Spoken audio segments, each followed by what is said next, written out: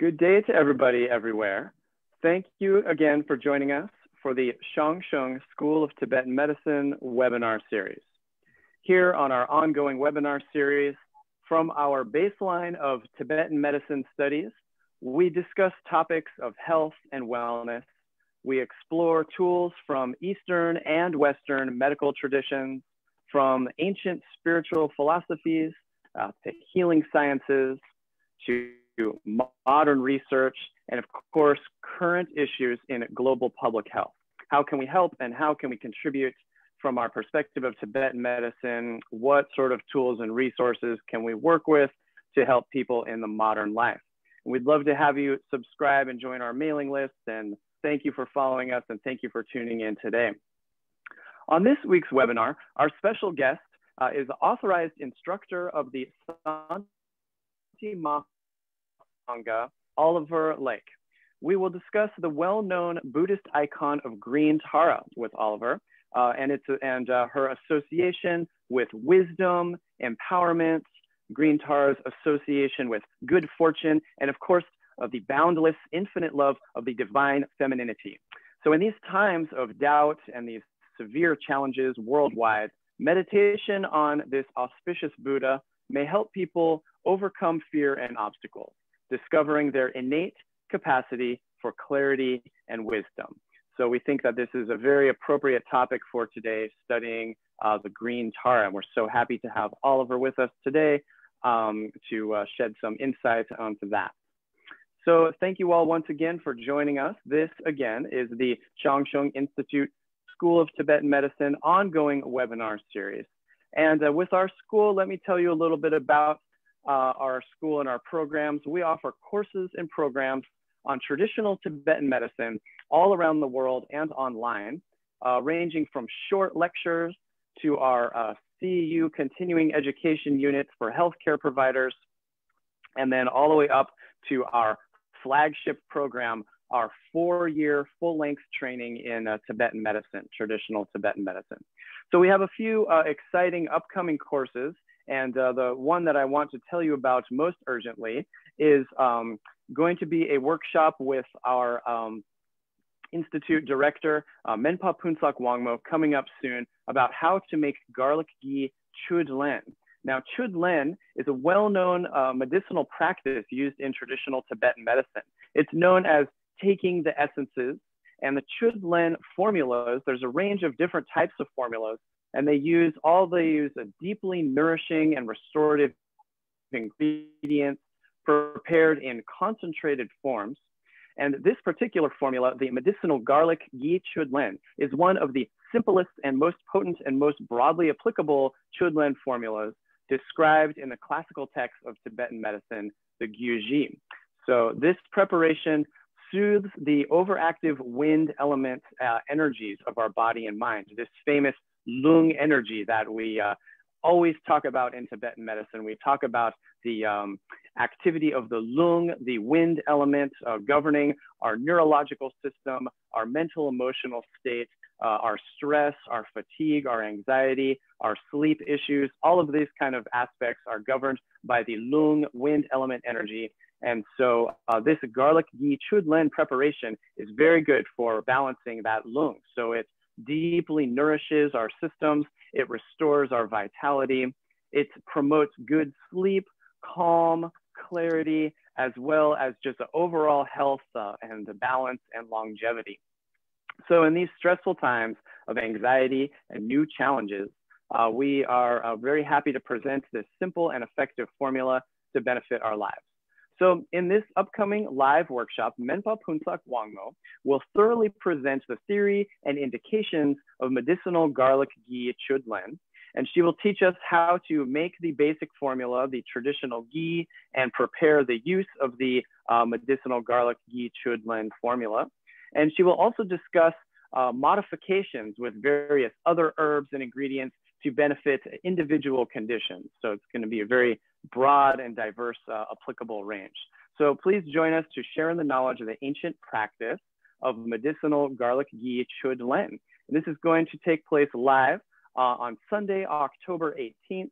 It's going to be from 8 a.m. to 12:30. Pacific Daylight Time, or 11 a.m. to 3:30 p.m. The Eastern Daylight Time. And for those of you who are tuning into the webinar, we have an exclusive discount promo code. So you can use the promo code webinar10 exclusively for our webinar attendees. Get 10% off of this upcoming course on October 18th. That's webinar 10, okay? And we'll probably link that in the show notes. And then also the recording will probably be available, but as Menpa Phuntsog Wangmo always reminds us, much better, it's ideal to tune in live whenever possible to get that live connection and that live stream, similar to how we are enjoying with you right now today. So that's going to be how to make garlic ghee chudlen coming up very soon in just a couple of weeks. And then also, as we always mention, we have our full-length 4-year program, our 4-year training in traditional Tibetan medicine for those of you who are ready to very seriously study traditional Tibetan medicine. And that is going to be starting in January, and we're still taking applications. So if you want more information about the Shangsheng Institute School of Tibetan Medicine 4-year program, please contact us. And for more information to register about for any of these programs, visit our website, tibetanmedicineschool.org. Or just click on any of our links on Facebook or other social media. And of course, please, as we say, follow us, join our email list for other important updates and announcements, and follow us on social media. And if you want to check out previous episodes of our webinar, you can go to our website, which again is tibetanmedicineschool.org, or also our YouTube page has our archives as well. Finally, I'll mention the American Tibetan Medical Association, the Tibetan medicine professional organization in the United States. And so if you want to get a little more actively involved in the Tibetan medicine community here in the United States, or if you want resources on learning about upcoming programs or finding a qualified practitioner in your local area, and if you just want to support, we are accepting memberships. So you can check out ATMA, the American Tibetan Medical Association, at americantibetanmedicalassociation.org. All right, excellent. So we're moving on to our topic. So today our special guest is Oliver Leick, is an authorized instructor of the Santi Maha Sangha, which is the comprehensive Buddhist Dharma training program developed by our institute founder, Chogyal Namkhai Norbu, one of the world's leading Tibetan Dzogchen masters and Tibetologist, Tibetan cultural scholars as well, for many decades before his recent passing. So Oliver has led more than 150 retreats and has given numerous talks on Tibetan culture and spiritual practice in diverse venues worldwide. Oliver serves on the board of directors of the Ati Yoga Foundation, which is the spiritual and cultural organization founded by Chogyal Namkhai Norbu, kind of the umbrella organization for Chogyal Namkhai Norbu's many institutes and practices that he instituted throughout his life worldwide. That's the Ati Yoga Foundation. So Oliver has served as the director of the Shangsheng Institute for Tibetan Studies.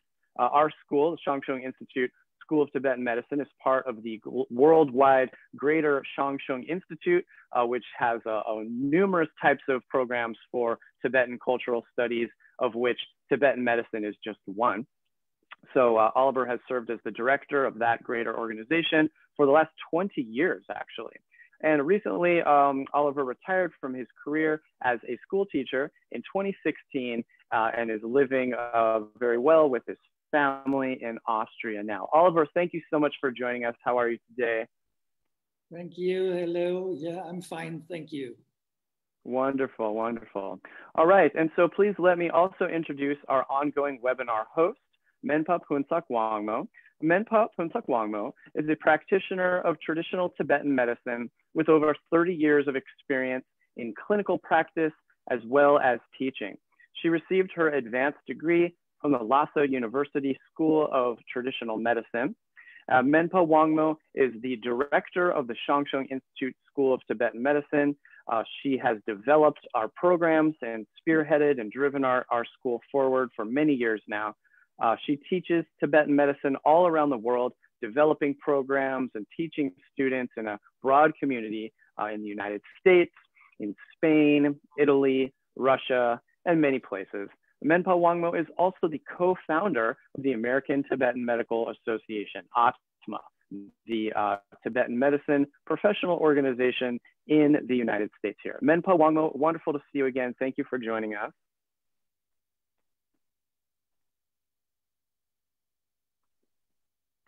And so I will be your moderator today. My name is Adam Okerblom. I'm a doctor of acupuncture and oriental medicine and practitioner of traditional Tibetan medicine and educator here living and working in the beautiful San Francisco Bay Area in California, where thankfully the air is finally starting to clear up.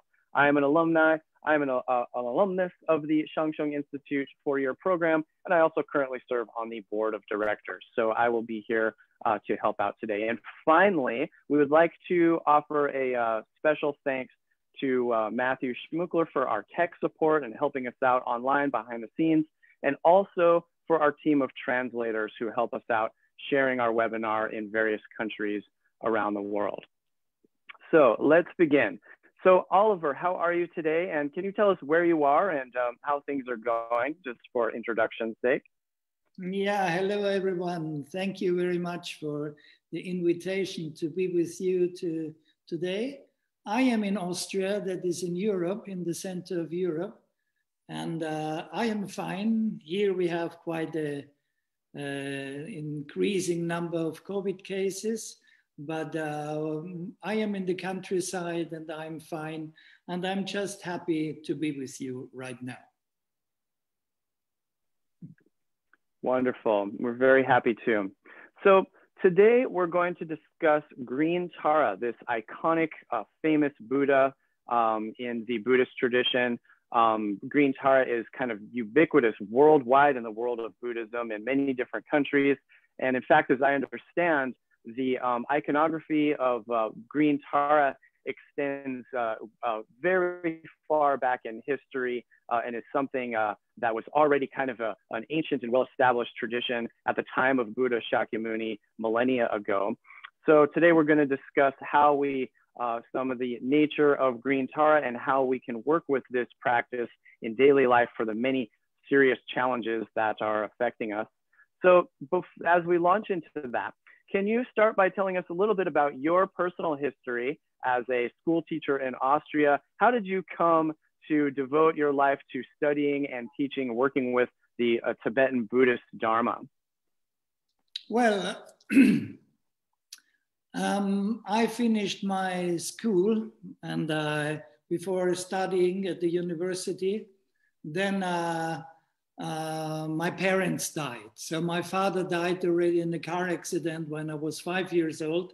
And my mama died just 1 year after my finishing my high school. So then I have still two sisters, but one sister has always lived in India and one already in London. So I was more or less alone. And I didn't know so much what to do with my life. And then for whatever reason, because of my sister living in India, she studied Tibetan, she's Tibetologist, and she was the translator for His Holiness the 16th Gyalva Karmapa, when Gyalva Karmapa went to America for his famous tour to the States, and she was one of her translators. So the aspect of Tibetan Buddhism was quite familiar to us in the family. Already when I was 14, I heard something about it. I didn't understand the glue about it, nothing at all. And I also didn't believe it. Well, I mean, just because it is my sister, it was not really the main course. But it was interesting because I could see that my sister is quite touched by it. And she really gave me an impression that there is something which I did not discover yet. And then I was very lucky. Then I went to Denmark right after the death of my mama. I went to Denmark. And there I met the Tibetan Lama, the first one. Actually, I didn't want to meet him. I was very shy. very afraid. And then after some stories, then I had an interview with this master. I never met him afterwards again, but I just remember that his face was like a shining sunshine, completely fantastic, really. I have still that impression that actually there was not a human person sitting, but the manifestation of the sun, golden shining and just brilliant smiling. And then he asked me about my life story. Then I told him that my parents died. And then he told me, you go back to Austria when you're finished here, and then you read some books. And then, for example, the one like the life story of Milarepa. And then you will see something will happen in your life. So then I went home to Austria after some months. And really, first of all, His Holiness Gyalpa Karmapa came to Austria. I took refuge. I didn't understand the word. Nothing at all, really, but I was impressed. And because of my sister, because she was his interpreter and translator, I had many private talks with His Holiness Karmapa. And we became somehow good friends, somehow, because I didn't understand any word what he said, just more or less tried to be a good person and feel compassion, something like that. Then I started even to practice something, but I was a little, well, not so sure what I'm doing. Soon afterwards, the one great, unique Tibetan yogi, Kalu Rinpoche, the old one, not the new one, he came again to Vienna in Austria. And you know, I was educated in the school and I had many teachers in religion. And they did what they do. In German, you call it, they were preaching wine, but drinking water. No, they were preaching water, but drinking wine. So their attitude was not according to that, was they were teaching. But when I saw Kalu Rinpoche, I knew, even if I did not understand what he was teaching, I knew that this person is a manifestation of endless compassion, and he is just teaching that what he is manifesting right in that moment. Again, due to my sister's help, I was the photographer of Kalu Rinpoche. I was always very near around him, and I was so impressed. And I knew, well, now I discovered something.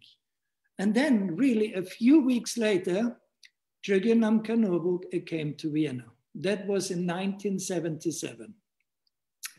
And then, you know, I was really spoiled a little bit in school from the teachers in religion. They were beating me up because I was quite a naughty disciple. But they were the only teachers, they always were beating me in school were the religious teachers. Always, every day I was beaten. And so I didn't like this aspect of religion, really. And then when I met Chogyal Namkhai Norbu, I felt at home. I felt so, wow, for the first time there is somebody not saying to me, Oliver, you have to do first this, then that, then that. He just told me, well, be as you are and try to understand what you do, be present. And then all the other teachings, what he gave, still I didn't understand a lot, but I immediately practiced. And the first practice what I did was Yantra Yoga. And I became a very, very dedicated practitioner. And since 1977, so this is 43 years ago, I have been dedicating my entire life to practicing, to trying to understand what the teachings, what is the meaning of the teachings. And so, yeah, now that is very, for me, it's a very, very special moment because in 2 days, on Sunday, the 27th of September, we will have the second anniversary of the Paranirvana of Chogyal Namkhai Norbu, of our teacher. So I'm very, very dedicated to also to that moment and to do my practice and to unite somehow with that what I received from my teacher. That is a long introduction how I met the teachings and so on. Wow, thank you for sharing that. That's a really special story, your personal history. So you had all of that tragic loss early in your life, and then but through your whole life, through your sister and your family, you have connection to the Dharma in various levels. I love how the Rinpoche told you, you know, oh, go read. He recognized that connection in you very clearly through this clarity that he had, and then he said, oh, go read some books and something will happen. I love that. That's indicative of the kind of clarity and wisdom that many Tibetan masters, the Rinpoches, will express, is this kind of innate clarity of being able to just look at you for a few moments and understand something about your capacity to discover the teachings. So, yes. Wow. So you met Chogyal Namkhai Norbu, who is of course the founder of our institute and our spiritual teacher as well. And then you spent quite a bit of time working with him. So can you tell us a little bit more about your times working with Chogyal Namkhai Norbu in the ensuing decades, and then specifically, how did you come to teach? Sorry. Yeah. Oops.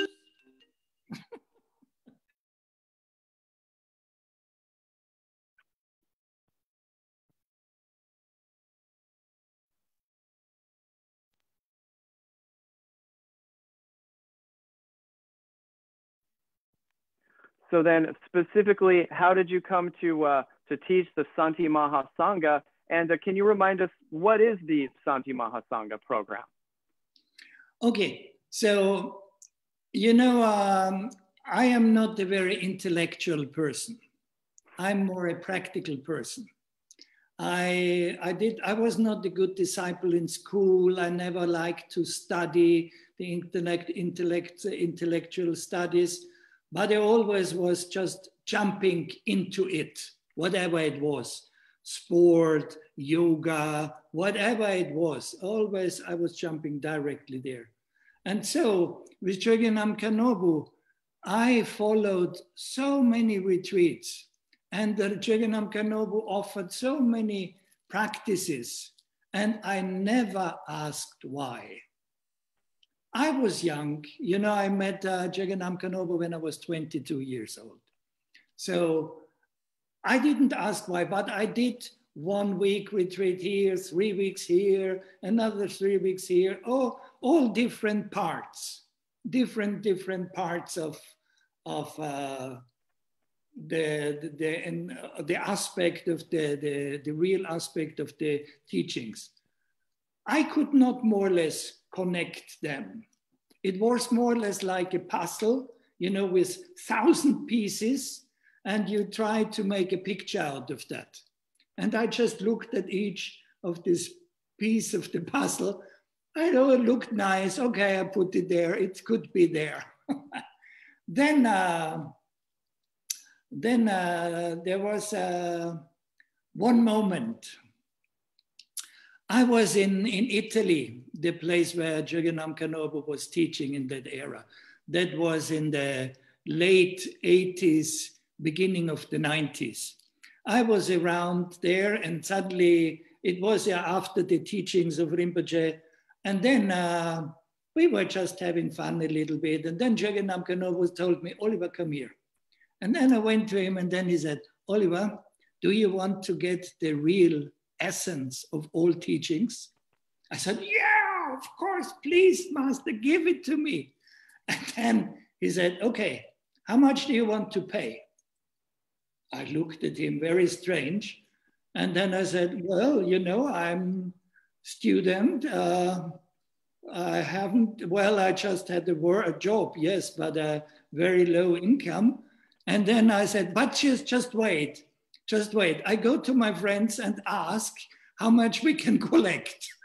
So I went around and asking, because I knew some of our people had some money. And then we collected, we collected. And then I said, well, if you can borrow me, I will pay back when have more money and so on. Then after maybe 20 minutes, I went to Chogyal Namkhai Norbu and said, well, you know, you could see me, I tried my best. It's not a big amount of money, but we could offer you something. And the Chogyal Namkhai Norbu was just breaking out laughing and ha ha ha, really endless laughing. I thought, wow, what did I do wrong? And then he said, do you really think that you can get the teachings by paying for them? Are you completely mad? Didn't you understand anything what I said up to now? Then I said, well, I don't know, you asked me. He said, no, the teachings are beyond money, much far. So, but I will give you. And then soon afterwards, it was in the beginning of 90s, soon afterwards, Chogyal Namkhai Norbu gave the first teachings, what is called Santi Maha Sangha. And when I heard these first teachings, I knew that is that what Rinpoche asked me. Do you want to get the essence of everything? That is what Rinpoche was offering. Of course, without money. That is not it. There's nothing to do with money. So what is Santi Maha Sangha? Sangha is a Sanskrit word, and it means community. And Santi Maha, that means Dzogchen. So Maha means great, and Santi is something like, what is it? It's also, it's called, like Dzogchen is called the path of self-liberation. The teachings of Santi Maha Sangha is the understanding of all Buddhist philosophies, starting to get an inside understanding of the teachings orally taught by Buddha, that then afterwards were written down, and they are called the Sutra teachings, that are the oral teachings of Buddha. Then there were the teachings of transformation. They were transmitted not anymore by Buddha in his physical form, but through the Mahasiddhas and special beings. And then there is also these teachings of self-liberation, where it is explained who you are, what you are, why you are, all these aspects. And that is, in order to understand Dzogchen, that is what Rinpoche always was teaching, that is, you should or you have to understand all the other paths to liberation, the passes towards liberation, the Sutric path, the Vajrayana path, and so on. So there, and with the Santi Maha Sangha training, you get you have to study, of course, but not only intellectually, you have to practice that, because only if you practice it, you get an experience of that, what it is communicated. You get an experience of what are the Sutric teachings. You should practice them, and then you get experience. And the same for the Vajrayana teachings, where you need a teacher to give you a transmission and so on.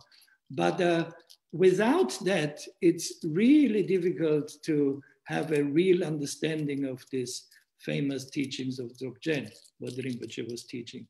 So I studied Santi Maha Sangha since 1992 until now, and I became authorized teacher for Santi Maha Sangha, the base level, which is actually including everything. It includes more or less the point of view of all the different paths towards liberation, but also some practices, and also the attitude, how should be the attitude of a practitioner or someone who follows these teachings. And then there are several levels, and but in order to teach that, it is something else. You do not need to teach Santi Maha Sangha if you want to study that. That is something else. So I followed all levels that Rinpoche has offered in his life. I studied all, we came to the level 4. That is, and for me, this the practice of Santi Maha Sangha, and especially also the teaching of it, that has become really one of the main part of my life, because it covers everything. And especially, and that is the important thing, that what do you learn from all these teachings? You do not learn how to do rituals. No. That is, of course, it's if you want to learn, you can learn. But the main thing is you learn how to do an ordinary life, how to live in society as an ordinary person. You do not have to become a monk or a nun. You don't need to change anything. You are just that what you are, with your job, with your family, in your environment. You do not change anything. You're just very normal, ordinary person. And that is that is the main practice. And all that what is explained in Santi Maha Sangha is more or less explaining how is your everyday life. How is your 24 hours of your day? And then you can look at it. Where do you have problems? Where it's difficult for you? Where do you have fears? Where do you have problems? Where are your emotions coming? And why? And how is it not possible for you to stay in a relaxed state?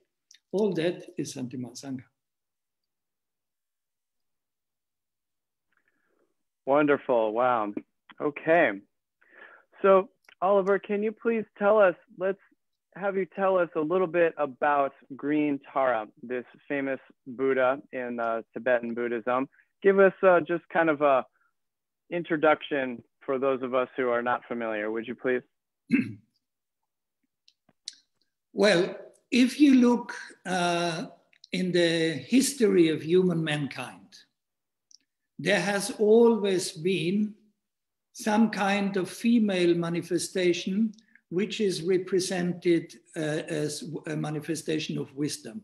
For example, when I was in Hawaii, here you have the goddess Pele, the goddess of Hawaii. When you go or when you read the ancient Greek philosophist, then you have Sophia, that is the wisdom. So then when you go in Italy, for example, or when you're a follower of Christianity, you have Mary, the mama of Jesus Christ. And in Italy, it's called Madonna. So in all cultures where you find there's always a kind of female form that where people are praying to. And when you when you pray with dedication and devotion, it has always brought some special benefit to those who were showing this devotion and dedication. And Tara is one of them. Tara is more or less the manifestation in Asia. There is an interesting story about Tara. It's especially in our life now is interesting. There are so many stories how Tara manifested, how she was born and so on. That is really so many. I don't tell so many, but the main aspect is that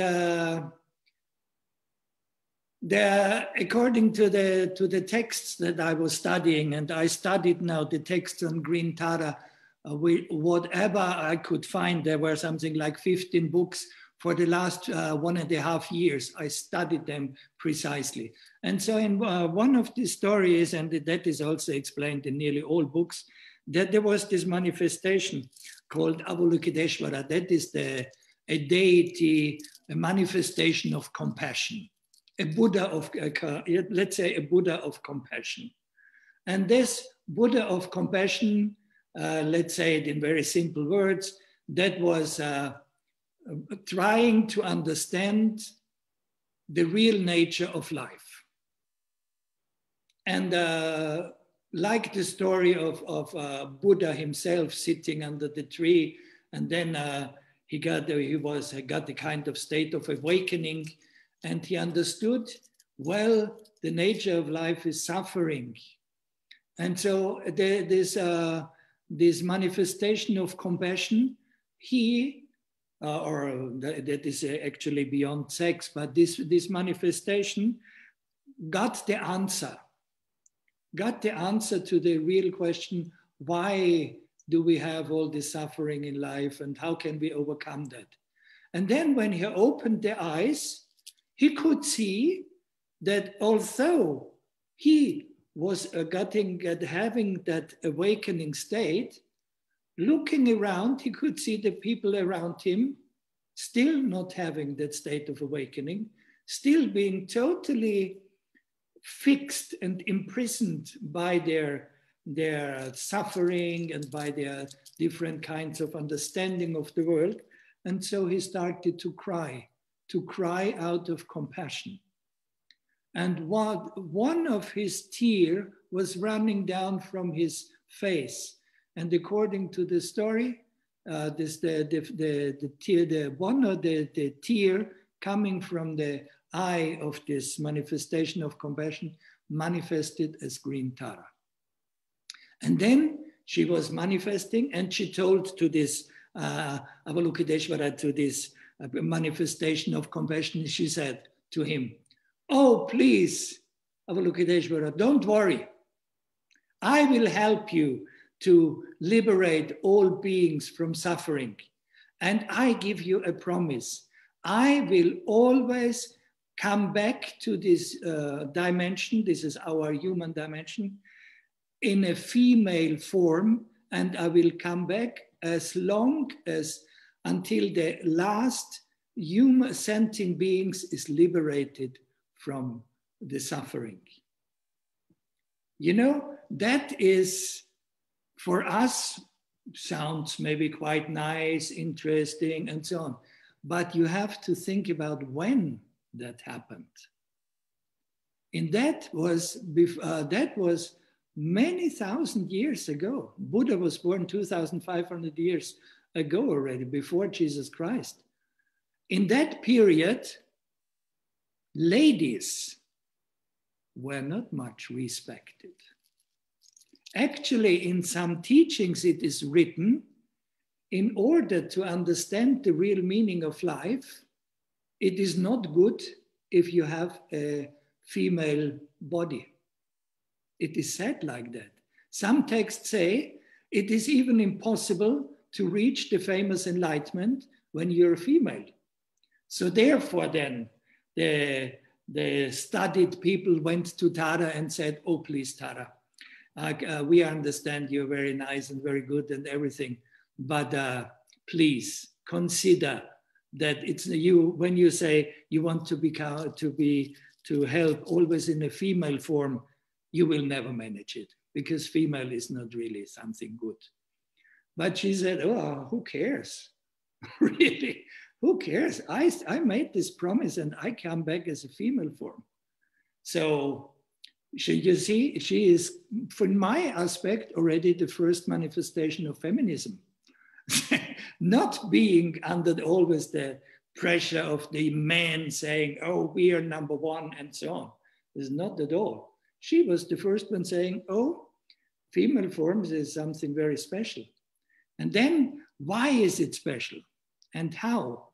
And that is, again, in all the cultures of human mankind, it is female forms is connected to wisdom.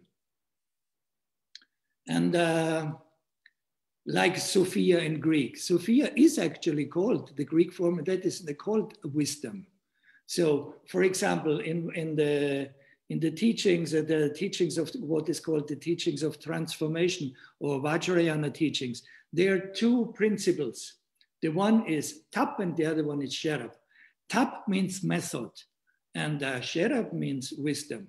So, for example, today, even thanks to the great spirits also coming from California, we are managing to go to the moon, to the Mars. With the rocket, we can fly in the orbit, and the rocket even comes back and can be used a couple of times. That is fantastic. It wouldn't have been possible some years ago. This is really great. But what is it? That is a method to do something. And we need a method to do something, but this method should lead to a wisdom. Method alone is not helping at all. For example, you know, in the period of between the First and Second World War, there were very famous scientists, and they discovered the power of nuclear forces. Their intention was that this discovery could be helpful for human mankind. That was a method. This is the aspect of TAP. But then you know what happened? Then they developed the atom bomb, and that destroyed so many thousands and thousands of people. So that is a proof that there might be fantastic methods, but the wisdom is missing. And so Tara is really this manifestation of wisdom. And then I quote some texts here saying, the basis for realizing enlightenment is a human body. It doesn't say female body. It continues, male or female, there is no difference. But if she develops the mind bent to enlightenment, the woman's body is better. These are the words of Guru Padmasambhava. He brought the Tibetan Buddhism in India, in Tibet in the 8th century. So he says, I repeat, male or female, there is no great difference. But if she develops the mind bent to enlightenment, a woman's body is better. So you see, it's a completely contradiction to that what was the point of view some centuries ago. So the aspect of wisdom that is Tara, and I will come on, what is the use of this wisdom? How can we enter into that wisdom? That is just a brief or quite long introduction to what Tara is and how difficult it was for her in these times as a lady. Thank you. That's an excellent introduction, Oliver. So the union of method and wisdom, and we can have all the fancy developed methods we want, but if we don't have the wisdom that is rooted in the feminine aspect, then what are we going to do? So I believe a moment ago, did you suggest that Elon Musk and the SpaceX could benefit from the wisdom of Green Tara? I hope so. I mean, I don't know if Elon Musk knows about it, but I mean, he is an excellent mind, according to my understanding, and has a good idea of what to do. And if he is, that is important to say, the practice of Tara is only beneficial if you have no self-interest. That is important. So if you only try to gain something for yourself, that practice or all that what you do never works, not at all. So either Elon Musk has in his mind only money. I don't know if then it will work, but if he has in mind this altruistic mind that all that what he discovers and so on will benefit the human mankind, then I wish him all the best, and I hope that wisdom will manifest. Yeah. Absolutely. Yes, I hope so too. So I think what you're talking about is something we can see very pervasively in a modern society, very pertinent for what's happening right now. We have all of this amazing technology, all of these incredible methods, but then it really does seem very clear that we are often lacking that wisdom component. So we have these fantastic methods for internet, social media platforms, space technology, but resource extraction technology, but where's the wisdom to guide us for an altruistic future? So wonderful. Thank you very much for sharing that with us now. So let's give you a break and let's go to Menpa Phuntsog Wangmo, our school director and practitioner of Tibetan medicine. Menpa Wangmo, thank you for hosting our webinar today as always. Thank you. So can you please tell us, I know that, can you please tell us a little bit about green Tara in your life experience, and then the greater perspective of green Tara in traditional Tibetan culture? Can you start to tell us a little bit about that? Okay. So, as Oliver said before, it's so nice to hear his talk. It's a great, really, be here with him. So the Tibetan culture is a green Tara. It's a sort of like a very diffused and a common and very important sort of like figures in our life. So in Tibetan, we believe the green Tara is one sort of like when we are lifetime, when we have any obstacles, we can pray to the green Tara, and then she can manage to help us to resolve from that issue. And also meantime, also we can sort of like practice on her, and then to liberate in this life to get sort of like ultimate. So simply, I would say is like the Tibetans, we pray in this life some when we have problems, because she is omniscient, and then she sort of like promised, as Oliver said, is front of our Dr. Shwara. She said, whoever has the problem, whoever needs it, I will be there and I will help. So for this reason, sort of like whenever we have problems, we pray, but does not mean as we pray, then we resolve everything clean. No, because karma is always involved, you know. But still, we pray sincerely.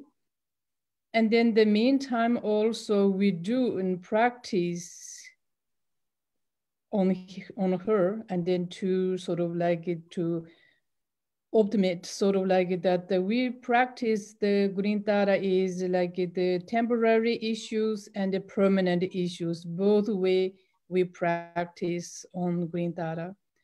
So that is sort of like the one in the Tibetan culture parts. So almost every Tibetans, they know all those like 21 Taras, they dedicate practice, homage, so all those kind of things we know. When I was young, when I grown up time, every evening after dinner, and then the whole family need to sort of like sit as like a circle near the fire stove. And then one of the family member lead the practice, and then we need to chanting and we need to do the practice. Every day we need to chanting like 3 times, all this 21 Tara practice.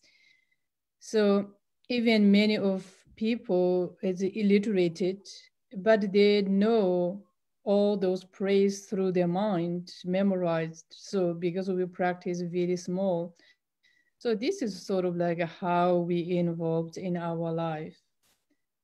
And then my own experience or own practice, these kind of things, what I use is, I use sort of like many times when I became sort of like, maybe I would say like hopeless, because I did not know what will happen. Or sometimes my friends, they tell me something is not going well for them. And then often I say them, okay, don't worry, come and sit with me and we will do a practice of the Tara together. So many times I'm as a Tibetan medicine practitioner, and many times the ladies or gentlemen comes, they say, we married, I really like to have a children, but somehow I'm not managed to succeed that issue. So then I say, okay, you do all the health checks, make sure physically everything's okay. Meantime, we do the green data practice, and then you will see, we will see. So it's doing this, many people also succeed and to receive whatever the goal is, wish is. And then many also, my friend, they're losing jobs, you know. So when they're losing job is, with a job is not so easy to keep life. So without a job, and then it's more worse, you know. So for this kind of issue, again, there comes to me, say, what can I do? I lost my job. You know, if they lost job, they could not sleep, then it became more worse. So then again, I tell them, is okay, don't worry. We sit together, we do practice of data, and we will see what happens. Also, many people after practice is they got job. They say, oh, I got job, now it's okay, but I still keep my practice because I need to keep the job. So this is not only to find a job or to find something like whatever the temporary wishes, but if we really dedicate, if we really know essence of the green data practice or the data practice, also is really changing your natures, changing your characters, and really sort of like it develops your own personal tolerance with any circumstances. So this also really I liked, because this the practice of the green data to head a children. So we have many stories. An example like our teacher, Namkhai Norbu Rinpoche, in his family also, the family had several sisters before having a son. And then the both parents, especially the father, a little bit sort of like a desperate, you know. That does not mean the Tibetan don't like the daughters. No, we don't have this kind of such a highly sort of like divided. But is to do the heavy job need a son, because it's not like today everything can be done by pushing one button and they do everything, you know, like electric. So everything need to have sort of like physical. So then they invited a Lama.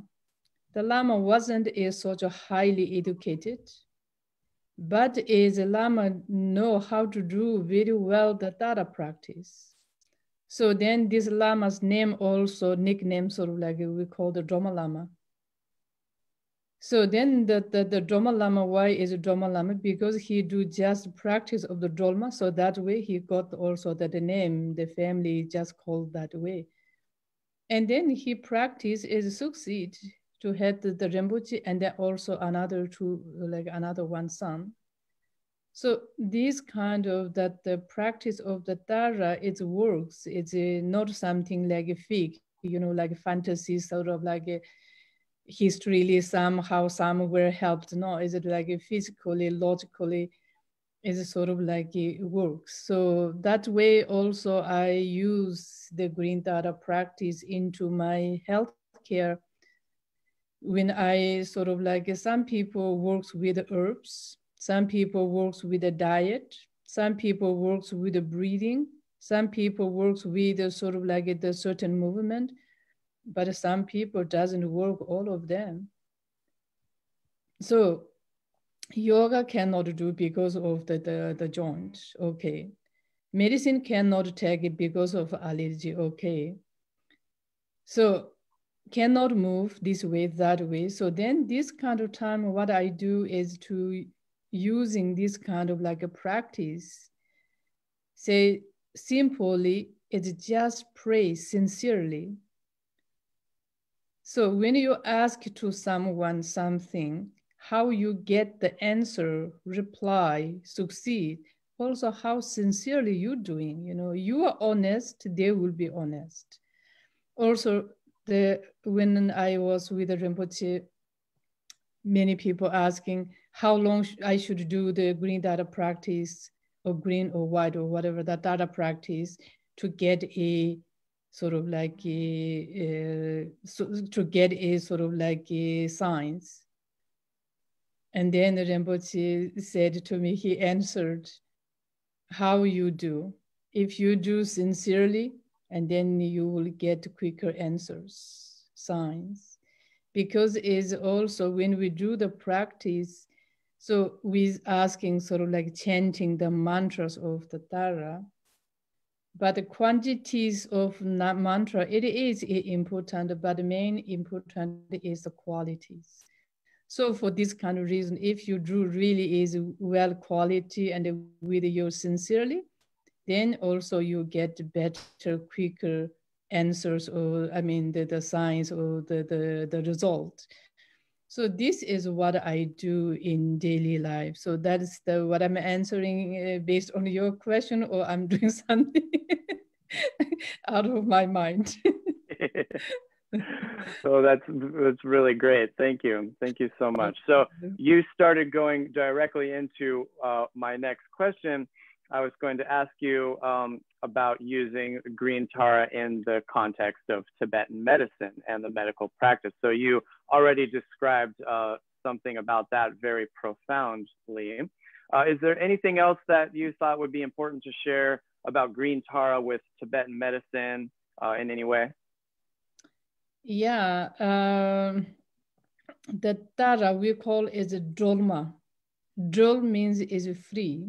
Dol is if you have something suffering and there's someone take you from that suffering, put it into a place where is the not suffering. So that is sort of like Dol. Dol means is free. Ma is like a mother. So mother is sort of like base of the compassion. Also his holiness, many times he said is like his compassion. First, his teacher was his mother. His mother is very kind, a compassionate a person. So he said his first compassion learned from her. So the mother is sort of like a universal. Mother means is like a ground, like earth. And the mother is sort of like attaching to whole sentient beings. Whole sentient being, we living with the mothers. Without a mother, cannot survive anything. Even though there's a chicken egg, without a mother, they cannot produce the chicken. Any insect, included plants, everything we grow, we live, we get the life, we live with a mother. Not only we get the life, we live, but we learn the sense of the life. Because we all sort of like to have a peaceful, kind a life, peaceful a life. And then the mother has this kind of sense, you know. So the different mother has a different quality, but it comes to the children, and then your mother is the best mother. So either mother is wealthy, or either mother is literated, or mother is like a knowledgeable or not knowledgeable. So the Tara is like the mother of the whole universal. So that we call is Dharma. So the Burn tradition, they call the Chama. Cham is also like a kind. You know, Cham means is loving, kind. Chama, Dharma is sort of like very synonyms. So this is sort of like the Dharma. And also when we say sort of like the Dharma, as the Oliver said, is the Dharma stories of the Dharma is a lot of, there's like we could have do sort of like a 1 year program to talk about the Dharma. But it's simply, he sort of like the sitting on the lotus flowers, like the cushions. On top of that, there is like a moon disk. What the lotus flower presents, the lotus flower present is like the lotus flower is grows in the muddy place. Where the lotus flower grow is not the land or the water is not clean. They do not need clean, very high, fancy quality water. They do not need. The lotus grows in the muddy place.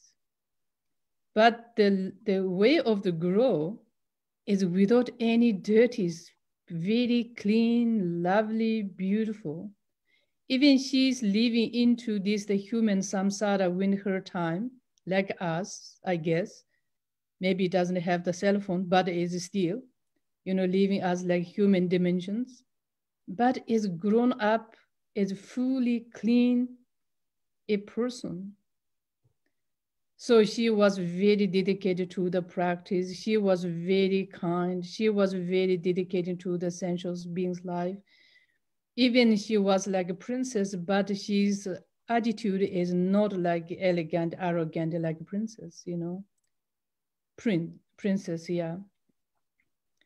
And then even they said, okay, if you wanted, you can be as like the man's like body. She said, no, I prefer to stay as the female body and it dedicate to the females and then the rest of the world.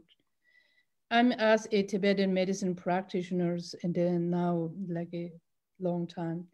Before I came into the West country, I was one of the doctors who work in the remote area. This is also the Rinpoche's advice and my own choice. I'm working as in a remote area as the doctor.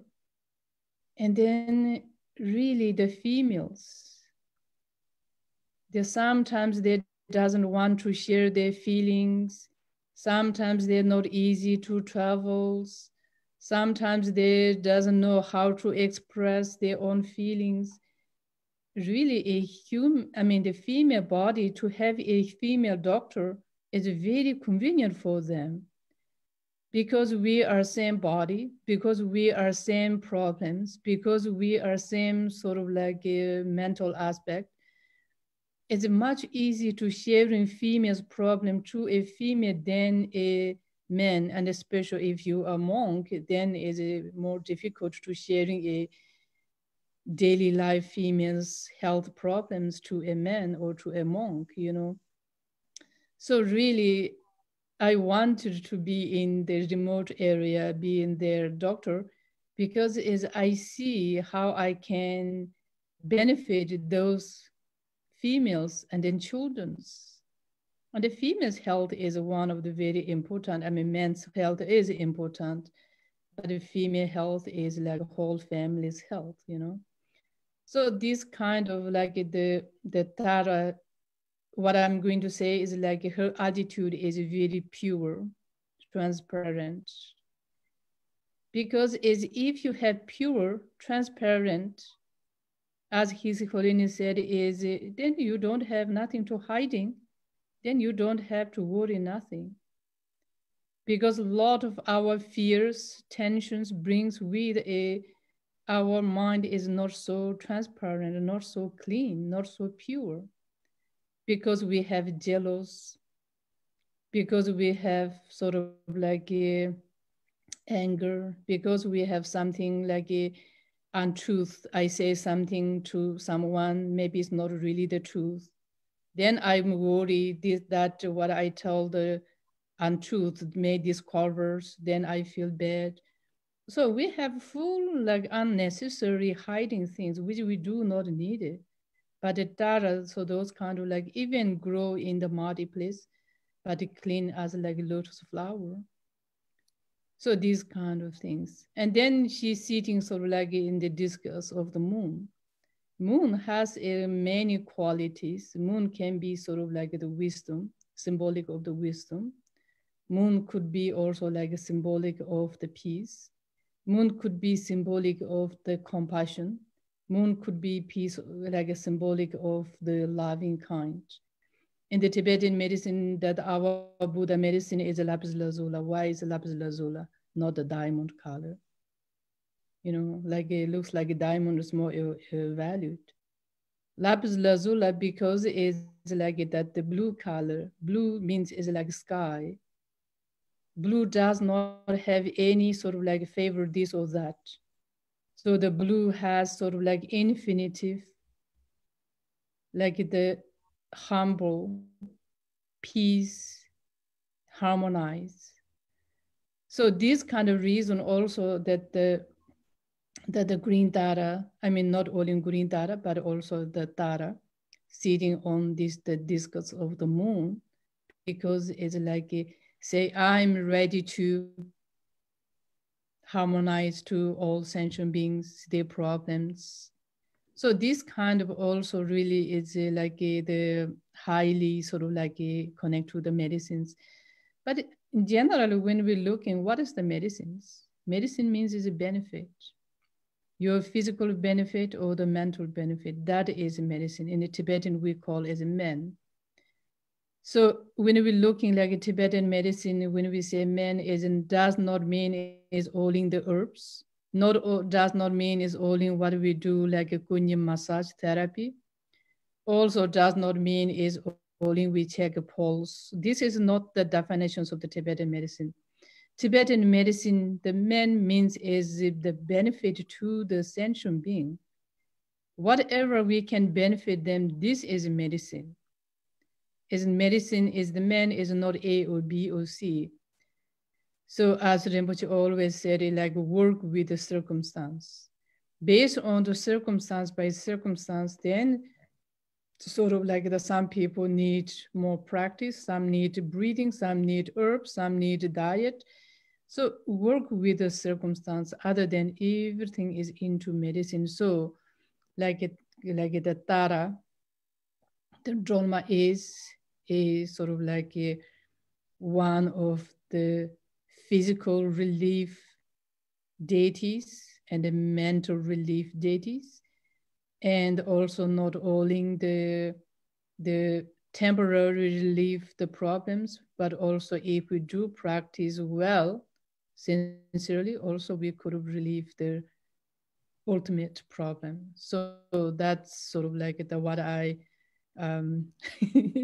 what I see sort of or what at least what I do. I mean, I'm talking is through my experience, this is sort of what I daily life do. So. Wow, thank you. Thank you so much, Menpa Wangmo. I truly do appreciate our time on this webinar with you, sharing these wonderful things with us. Really great. Thank you so much. Thank you. Okay, let's give you a break and let's go back to our special guest, Oliver Leick. Oliver, if you are still with us. So you were telling me earlier that you have some kind of tools or some insight on how we can work with Green Tara to benefit daily life in the modern context. So if you have something to share with us about working with Green Tara in daily life, can you please tell us about that? Yeah. I'm very happy about the words of Dr. Phuntsog Wangmo, because she already mentioned the aspect of mama or mother. And that is in many, many texts, Tara is called Great Mother, for example. That is another name of her. But in one text it is said, that does not mean, she's also called the mother of all Buddhas.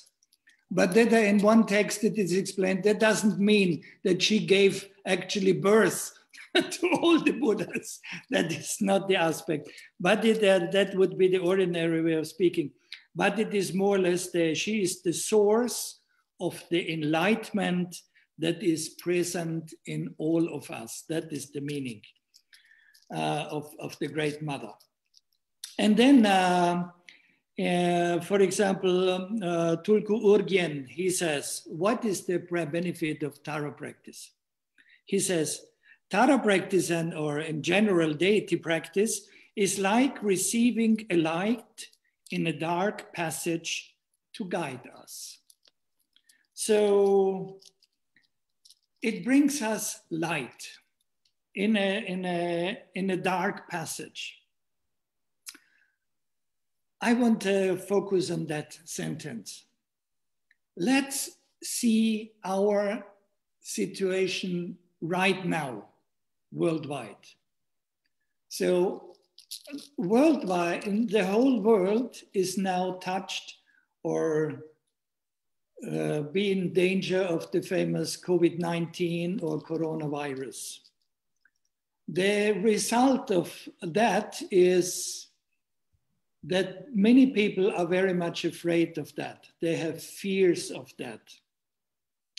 In all the televisions worldwide, many experts are saying this and that, all the different point of views.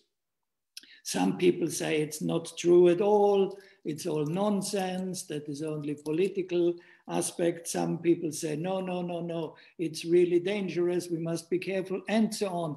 There are many demonstrations, for example, also everywhere in the world, like people say, they want their freedom, take away our masks we have to use when we go out. We want our freedom, we want to have our parties, we don't care about it. Yeah, that is already explained. All that is explained in Santi Maha Sangha, for example. That people are, there are many different kinds of people. One kind of people is they're just interested in having a good, happy life for themselves. They don't care for anything else. They have the idea there is nothing when we die.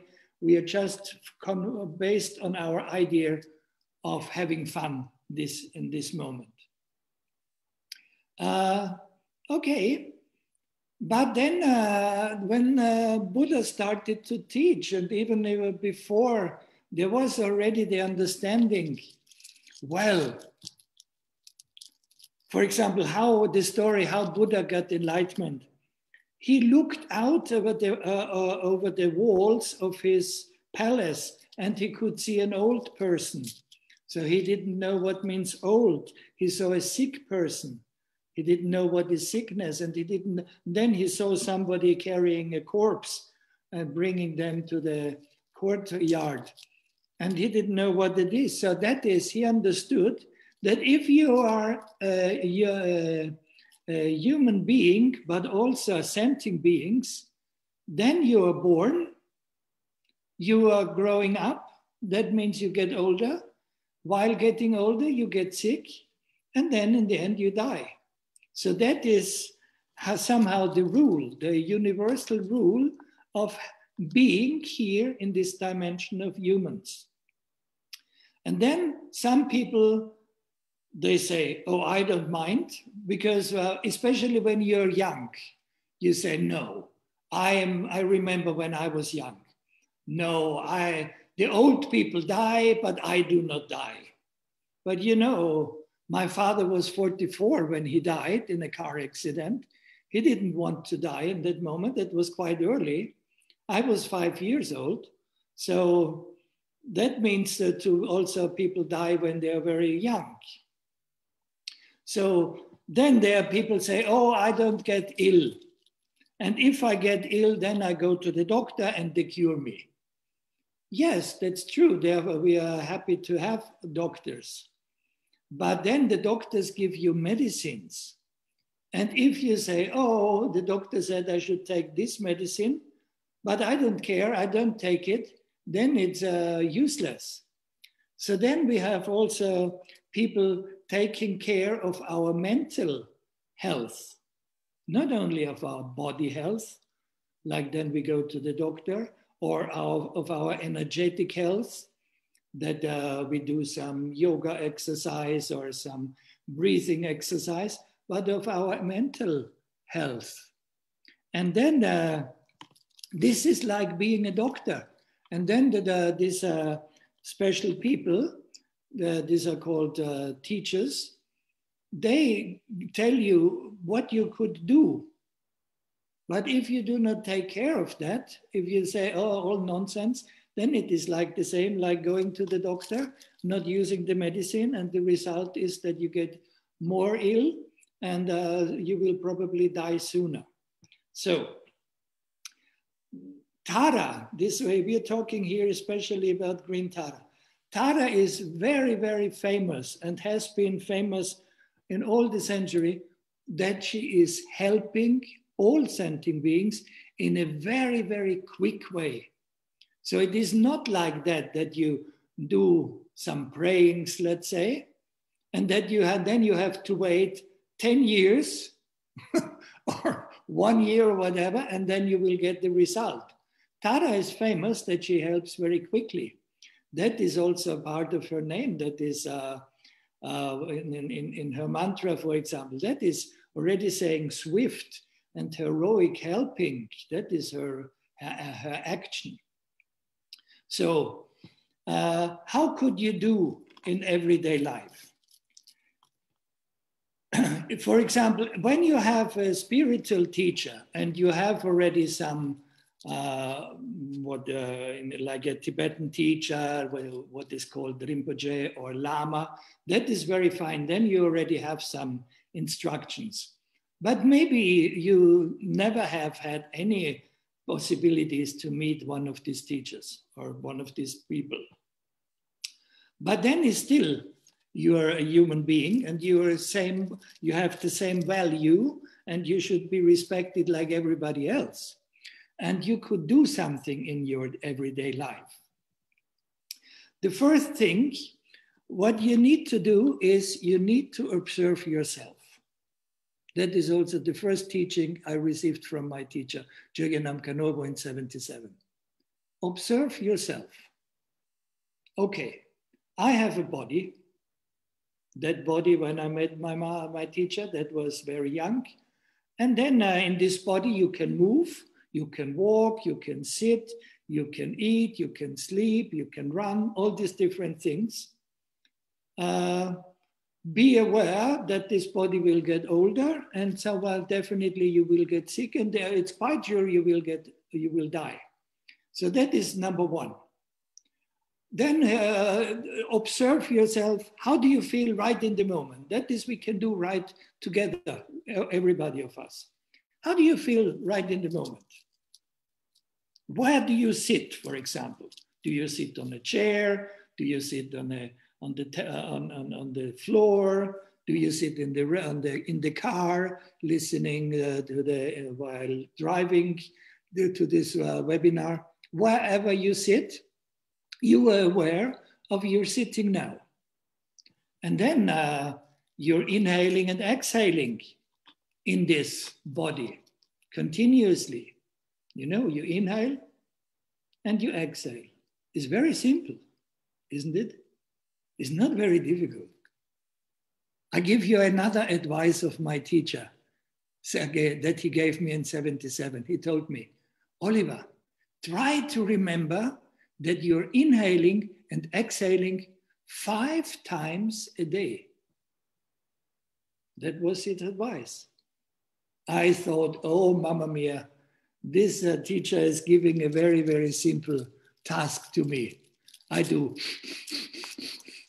Okay, I inhale and exhale now 5 times. But then my teacher told me, no, in 5 different moments.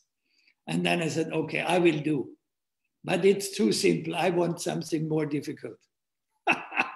But you know what happened? 5 days later, I remembered, oh yes, my teacher told me something. Be aware of your breathing every 5 times a day. And I am still doing that and applying that practice since 43 years. And now after all these years, I manage now in at least 5 different moments, maybe some more, to be aware of my breathing. But then that is related to your breathing. Everybody, you can do that. You can apply that. That is no secret. Just be aware of your breathing. You don't do any visualization, nothing. Just inhale, exhale while you're driving. When it is Sunday morning, there is no job, you're relaxing in bed. Observe your breathing. It's maybe very long, relaxed, and you do, you know, that's exhalation. Then you go to breakfast. Such a good breakfast. Your breathing is very relaxed. And then you observe your breathing while you are checking or looking for a parking space in the middle of a traffic jam in your town. Observe your breathing. Where is the parking place? I have a meeting soon. I have to find something. Observe, you see that your breathing is very, very quick and very short, not like that one at the Sunday morning. And so you can observe it in different moments. That's a practice everybody can do. And then the other aspect is your mind. And that is, how do you feel? And the answers could be, I feel well, I don't feel well, or I feel so-so, normal. People say normal. This means neutral, not good, not bad. Okay, then if there is, I give you a story. Another advice for everybody. That was a book I read in, this is from Akong Rinpoche. I read it in 76. And there was the story of, the story goes, there was one prince in India many, many, many years ago. And sometimes he was very happy and sometimes he was not very happy. And when he was happy, he was just enjoying these moments of happiness. And when he was sad and unhappy, really, he was very unhappy. And he was, oh, what is happening? I don't know. I want to change. I want to be happy again. So then he went to one of these wise men, wise people that were in India. And he was telling the story, well, sometimes I feel happy, or sometimes I don't feel happy at all. How can I be always happy? And then this wise person told to this prince and said, wear a ring, wear one like a ring, like that one. And then he said, well, that should help, just wearing a ring. And then he said, yeah, but on that ring there is written something. I don't tell you what, but he gave him the ring and they put it on his hand. And the wise man said, when you are very unhappy, you look at the ring and read it. And when you're very happy, you do the same. So then he was very happy afterwards. And for a long time, he was very happy. And he forgot totally, like I forgot to breathe 5 times a day, what my teacher told me. So he forgot about the ring. And then there came the moment where he was very unhappy.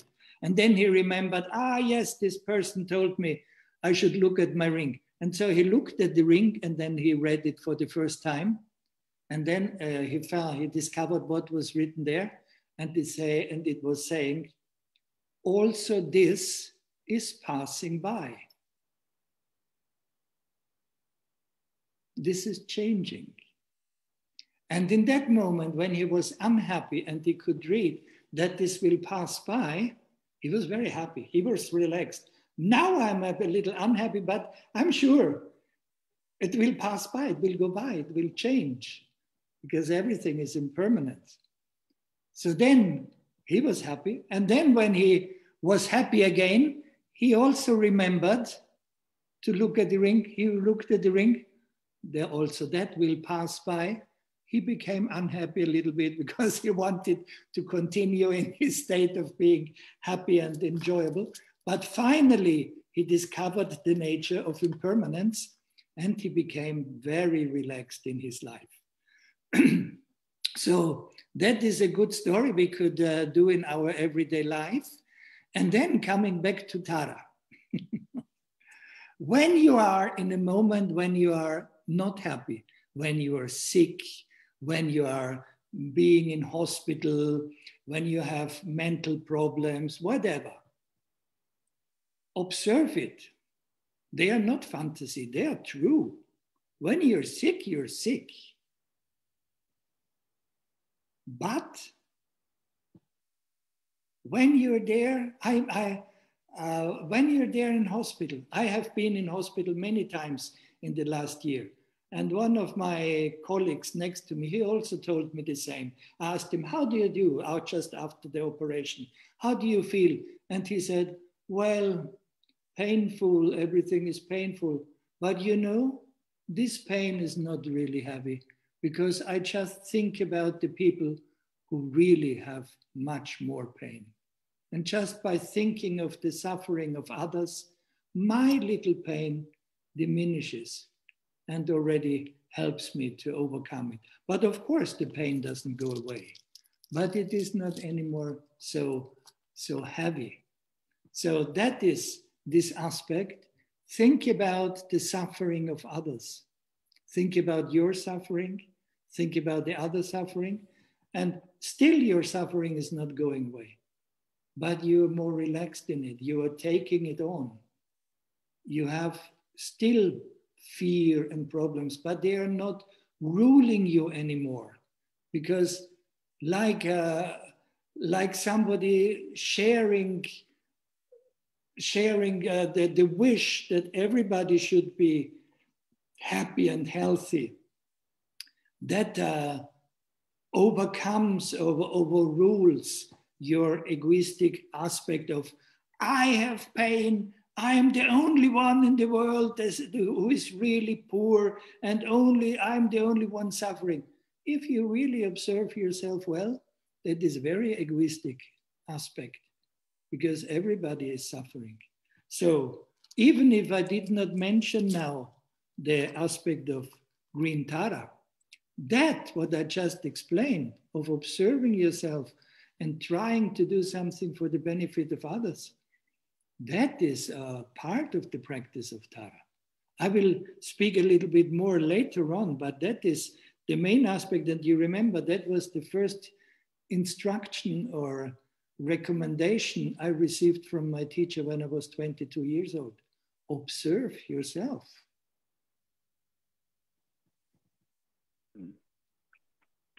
Excellent. Thank you very much, Oliver. So from there, that kind of baseline of presence and observation, then what would you like to tell us more about how we can work with the green Tara in the daily life? Okay, we need to go a little bit deeper. After we have observed ourselves, we can understand what is actually everything outside of ourselves, like a beautiful car, like a rocket going to the Mars, like the newest Tesla car, like the newest Apple iPhone or whatever. What is it? And the answer is very simple. Also, our Western scientists have already discovered it, that everything what is there outside is not really that what our mind tells us, but it is just an accumulation of atoms. The atoms can be, again, they have an atom, the center of the atom, I don't know in English, you know that, and that you can split again and split again and split again. So the Western scientists have already proved that what we see outside, like wardrobe, walls, trees, actually is nothing else than an accumulation of certain chemical processes, and they manifest as a tree or as a statue or as a table, whatever. So that was, or this wisdom already was known many thousand years ago in India, and that is this famous, what it is called, that everything actually is emptiness, but not emptiness of really empty and there is nothing else. That would be a very sad point of view. But I mean, when we open our eyes and we understand that what we see is more or less like a dream, or it doesn't exist, it is just emptiness, is another word, but still we see that so many people are suffering. So this emptiness is floated with endless compassion. There is a compassion and empty, this aspect of emptiness, they're inseparable. And so this is the base for the practice of Tara. For example, another name for Tara is called, she is Prajnaparamita. Maybe you do not know that name. That is, it also is not necessary to know that name. But it is important, for example, how Prajnaparamita is shown. It is everything is just a symbol. Prajnaparamita is shown with 4 arms. In one arm, she holds something in her hand that is called the Vajra. That is a symbol for that, what I called before, this tap, this method. In her other hand, she's holding a book. That is more or less related to the aspect what I already explained, the Sherab, this wisdom. So she is holding in one hand the method, in the other one the wisdom. And the other 2 hands are being in the meditation posture. And that means she is uniting these two aspects of tapachera, or method, and wisdom in her state. That is a united state. And that itself is Tara. So she has the precise method, but in the same moment, she is a manifestation of wisdom. So then next step is Tara is very famous because she is helping every sentient being to overcome fears. So when we speak of fears, we have to understand, where do fears arise? Or again, I tell you, observe yourself. Do the fears arrive outside of yourself? Like, for example, the fear of the COVID virus? Where is that fear? Are you sitting on that fear, like you're sitting now on the chair? Is that outside of you? You can immediately observe it. Where is it? You have to discover that. Where is it? And then you understand it's in your mind. It's mind in general is called here, that area, and Western world say always that is the brain. Mind is not always the brain. That is more or less our center here. That is more or less related to mind. So then we have to understand everything what appears outside is more or less a display of our mind. That is also symbolized by the moon. Genla was already explaining that, where Tara is sitting on. And also that what manifests inside of us, like our emotions, like our fears, that are all nothing else than a manifestation of our mind. So the fears, whatever kind of fear we have, they are an aspect of dualism. Why that? Because it is saying, I am here and I am afraid of this, of that, or that. So there is always this aspect of me being afraid of something. This differentiation between me and the outside or the inside, that is called dualism. There is always a me, this called the ego, and that me is scared by something. I am Oliver, I am scared by COVID virus. So what I call it, I call my name, but actually to be Oliver is not me. That is just an aspect of that. When I identify myself with Oliver, that is called ego. It is just my manifestation in that moment. But it scares, that's a famous ego, and that is called dualism. So the dualism, fear exists only because there is the dualism of something outside and the ego. And the fear is, the ego becomes, the fears can become so strong that they are trembling the ego. We do not know anymore what to do. And then there are 8 famous fears, and we can work with that in our everyday life. And we will do also then a little practice afterwards. There are 8 fears, and when you hear the names of these 8 fears, you may wonder, well, what is this guy talking about? That is strange. That is Indian ancient understanding, because the first fear is called the fear of the elephants.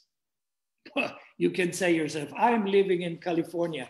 Where are the elephants besides the zoo? Nobody, nowhere. So we have other animals. Why do we call it elephants? But you must understand that this is always a symbol, and that is always related to our mind. So the story is, you know, elephants are very helpful for human beings. They are carrying trees. You can work. They are used for working. They are so fantastic and great animals. You can teach them. They are so helpful. But when they are coming in the moment that they want to make babies, then they get out of mind. They get completely blind. And then they destroy the garden of the people living there and just run after the female elephant, trying to do that what they want to do. And so you see, even if something is so useful, so helpful, it might become, all of a sudden, it might become so strong that it might kill you.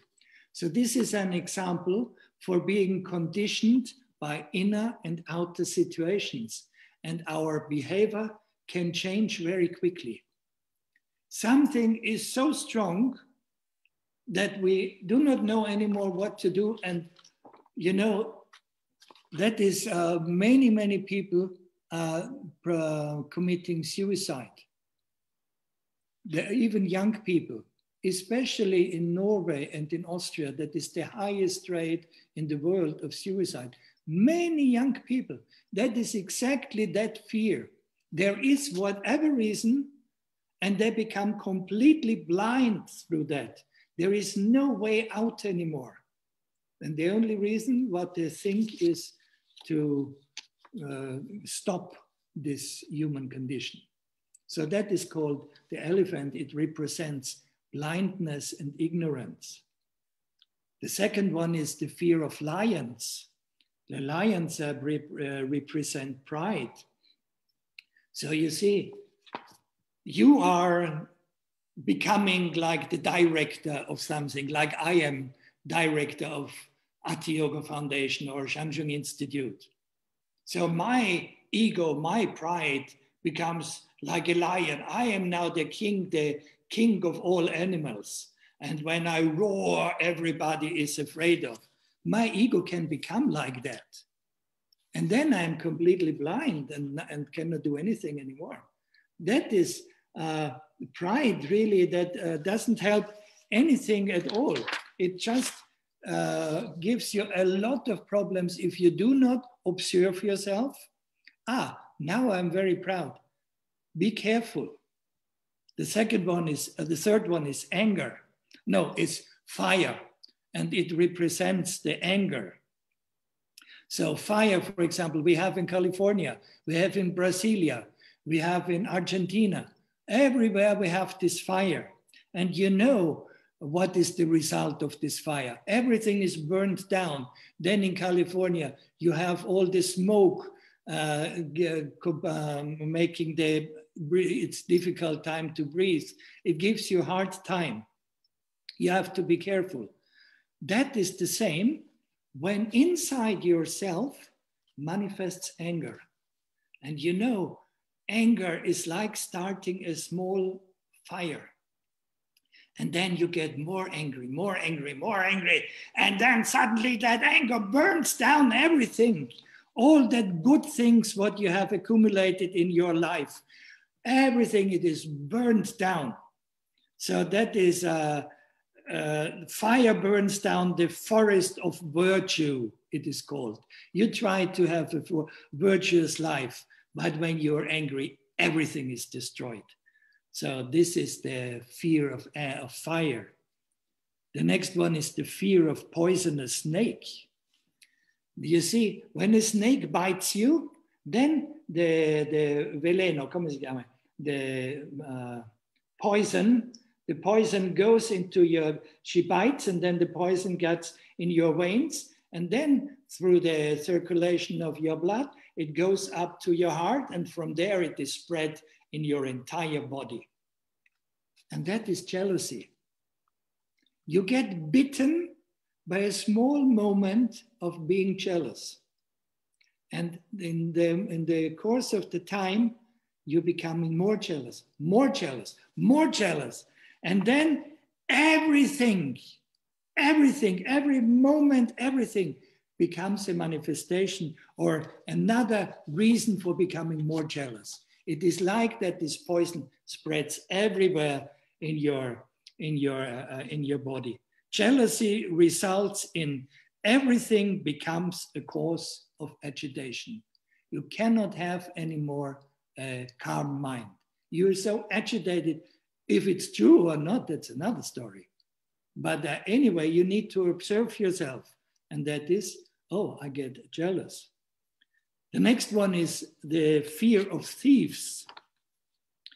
Thieves, I mean, everybody has the fear of thieves. If you have, therefore you have, these safes where you have put everything in the bank accounts, that the thieves do not come and steal everything. If you do not have anything, and if you're poor, maybe you do not have so much fear of thieves, but the richer you are, the more you are afraid of thieves. But actually, what is the meaning? It is not the thief stealing your material goods, even if that is not good and brings also suffering. But meaning is, you see, you try to understand something in your life. You try to understand how can I be a good person? How can I help others? How can I be beneficial for my family? How can I be a good father? How can I be a good mama?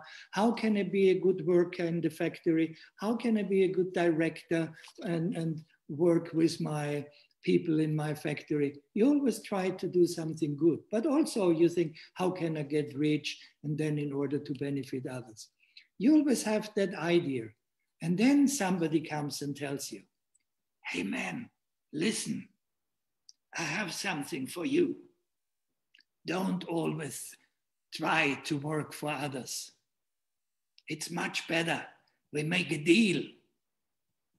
You give me half of your income, and I tell you how we could avoid paying taxes, how we can cheat people.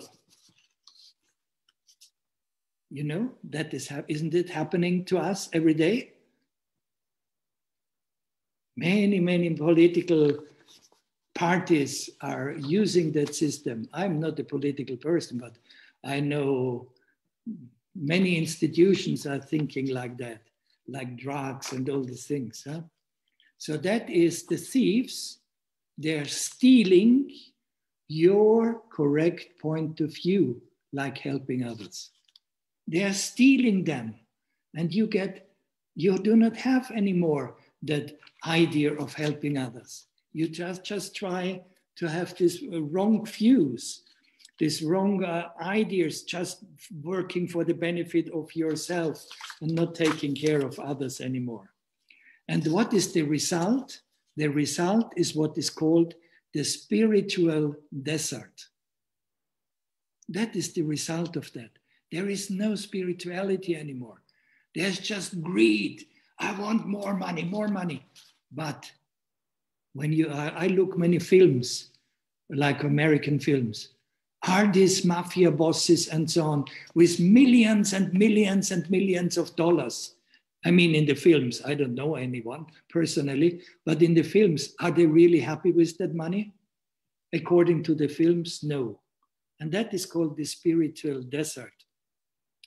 And that is called the spiritual poverty is more dangerous than the material poverty, because we do not get any happiness anymore, and we will not have happiness in the future. So that is the aspect of thieves, the fear of thieves. The next one is the fear of prisons, prison and change, prison and chain. Sorry, prison and chain. So this means you are put in jail. I mean, now you are not anymore in chains in prison, but that was some years ago, some centuries ago, where you were with iron chains. So what is this? That is representing greed. Our strong attachment to possessions and to material things become our jail, because we can no longer live without them. You see, you do not have to go in prison. You already are in prison. you go in the street, you see a fancy dress. You need to have it. You need to buy it. Or these poor people who are drug addicted, you know, they do not want anymore to be addicted. But then they go in the street and they see what is called the pusher. So this is the person who gives them these materials, what they have to take because they're addicted. And then they are so afraid. I was together with one person being like that. We nearly had managed to get her out of all this prison of being addicted. But then we went in the street, she saw the pusher, and then I could see she was like being really in jail. I have to do that, I have to do that, I have to do that. I cannot do anything else. Then I just took that person away and said, no, come on, let's go and do a retreat. It was very, very painful, a lot of suffering, but that person managed it. So this is not only drug addiction, this is the addiction, like, you know, so many people are addicted to playing games, poker, drugs, alcohol, material goods, sex. You know, there are all these problems we have with sexual problems, mainly men are doing. This is being in prison. So that is, it is saying the iron chains, because here we are talking about chains, they symbolize the habituation to lust and desire that bind together the senses and their objects. So that is one example of one book. And then the next one is the fear of water. You know, we have some year, you know, the United Nations has proclaimed this century now, the century of the water, shortage of water. There are many places already now in 2020, there have hardly in any moments of the year, they have good water to drink. Like many places in Africa, but also in India, not everybody has access to pure water. Here in Austria, we are so blessed. We have the mountains, we have the clearest and purest water you can imagine, similar like in the Himalayan era. That is pure water. That is such a beneficial situation. So that is good. We need water to drink, to wash. But, you know, some years ago, the tsunami in India or in Japan, I mean, what happened? The tsunami, the water, which is so good and so helpful, and we really need it to live. But if this water gets out of control, it can destroy hundreds and thousands of people. And every year we have floods, like very often in America also. The floods with the hurricane is coming and they destroy all these areas. So that is more or less the symbol for our attachment, the attachment that gets out of control. Even if it is very good to have some things, when our attachment gets too strong and gets out of control, then it is said, then there is no space of anything else anymore. We are obsessed with the object of our attachment. We worry about not getting it and fear of losing it of losing it. So it is similar to one fear we already described, but here that is specified with the water. Really, that is, in another, it said the rivers or the floods are a symbol of desire, of our desires. And they can get so strong. And then the last one is the fear of demons. I mean, you can say in the Western world, well, we do not have demons. We have our internet. We can just check everything, what there is. And we Google gives us immediately an answer what is right and wrong. So what about the talk about demons? But actually, demons symbolize something completely else. And that is one of the main problems in our society, especially for young people. And that is having no self-confidence anymore, having no faith in oneself. We are always doubting about ourselves. Is this correct what I do? Is this right or wrong? What shall I do? This famous, maybe many of you are already too old, but it was this famous new future generation. Some years ago where there was a lot of talks about this new future generation. Now we have generation X or Epsilon or generation Y and so on, many different words. But one of them was this new future generation. Completing, having no faith. Who am I? I am, in the television, you always have these shows. You do dancing, you do some singing or whatever, and there is always then a kind of team judging you. You did it well, you did it not well. You go to the next round. So you have no any trust in yourself. You depend totally on that what others tell you. These are the demons. Because so many people, I know that some people went to some of these casting shows. They were not taken, they did not go to the next round. They ended up in such a big depression. It's unbelievable. That means the demons. The demons possess yourself. But where are all that what we were talking? Only in your mind. Everything is in your mind. And so now, then, when we understood, well, that everything is in my mind, and how can I discover it? By observing myself. Yes, today I am afraid of starving. I did not eat the whole day. If I don't eat, I will die immediately.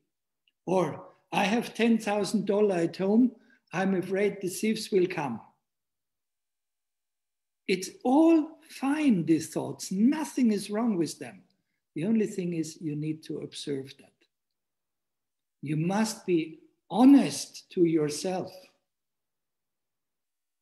You can also say to yourself, I don't know who I am. I'm such a stupid, ignorant person, whatever. Yes, fine. Welcome even that. That is symbolized, what Genla already said, with this lotus coming out from the mud and manifesting in the greatest purity. That is observing oneself, being honest to oneself, and then recognizing that everybody else is being in the same state, in the same dimension. Everybody has these thoughts. You're not the only special one. Everybody has fears, has worries, has suffering, has enjoyment, has moments of unhappiness. We are not something extraordinary. We are very special because we are. But we are only in that moment when we recognize ourselves. And based on that, what I just said, then we can also do some wish that we could do which is helpful for others. And that then is that called the very simple way of doing the practice of Tara in a very simple way, without any initiation, without knowing anything about all the different aspects. That we will do afterwards also. That is fine. But everything is based on that what I said. Understanding the situation of oneself. You have a body. In your body you're breathing, and you have your mind who is thinking, judging, having fears, having emotions, and so on. And then you understand that also others have a body, an energy, and their thinking. And you are very well off because you already have that understanding. And then you try to do something for the benefit of others. That is the base. that is the wisdom, the aspect of Shera, of Green Tara, and the tap, the method we can do. Okay. Thank you so much, Oliver.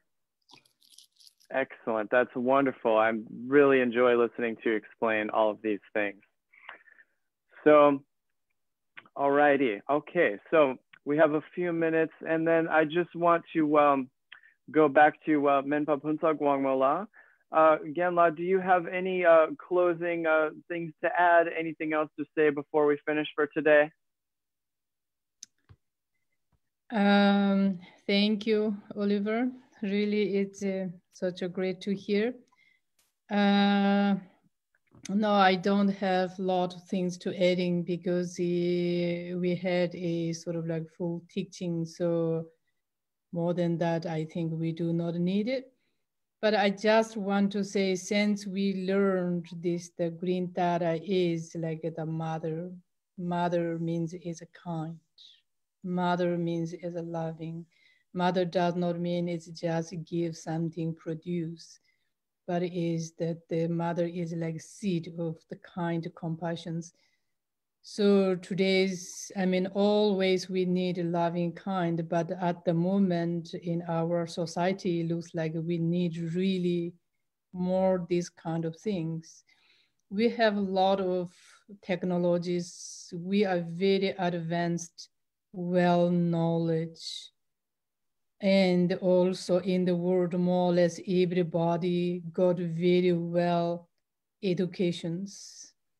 Not only in the human got education, but also animals getting educations. But the bottom line is still somehow we are lacking the kindness and then sort of like the understanding of the what is the value of the human life. So I really hope each of us somehow through this Green Tara practice or this webinar get a sort of like, we already have the seed of the loving kind in our body. If we don't have that sense beginning, nothing to do. But the old teachers explained we do have the seed of the loving kind in our body. I totally feel that. I really hope we can develop that and then grow that. We can polish that, able to see more sort of like our inner loving kind come outside that carry into the practicums and to share with the families, neighbors, societies, communities, and we able to share more this kind of to the beyond than our, you know, like territories more in the worldwide. So that's really, I'm looking forward. And then I want to say thank you for everything. So more or less that's it. Then if you have any questions about the Tibetan medicine, please go back to check with our website, as Adamla mentioned. So I want to say thank you, Oliver. Thank you. And thank you all the team. So that's all I want to say. And then I want to say really special thanks to all our listeners, participants, and who's sharing our webinars to other people's friends. So I really want to say thank you for all of the people who listening our webinars. Thank you.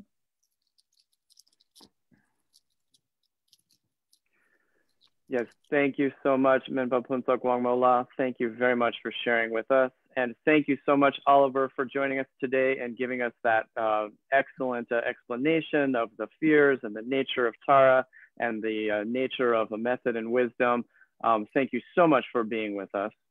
And everybody, thank you again. I'll echo Menpa Wangmo La's thanks to all of our listeners. We really do appreciate your support. Thank you for tuning in and joining us. It's wonderful to spend time with you. And of course, if you are interested in any of our programs, especially Menpa Phuntsog Wangmo's upcoming course on making garlic ghee chudlen, then please check our website and check our links there. And also don't forget, for that particular workshop, you can use the 10% off promo code webinar10. will be our special offer for you, and we look forward to seeing you there. Again, thank you so very much to everybody. We wish you many blessings and very well. My name is Adam Okerblom here in the San Francisco Bay Area. And this has been the Shangsheng Institute School of Tibetan Medicine ongoing webinar series. And we will see you next time very soon. Thank you. Bye-bye, everybody. Thank you. Thank you, Adam. Thank you, the whole team. Thank you, Adam. Thank you, Genla. Thank you. Thank you to all the listeners.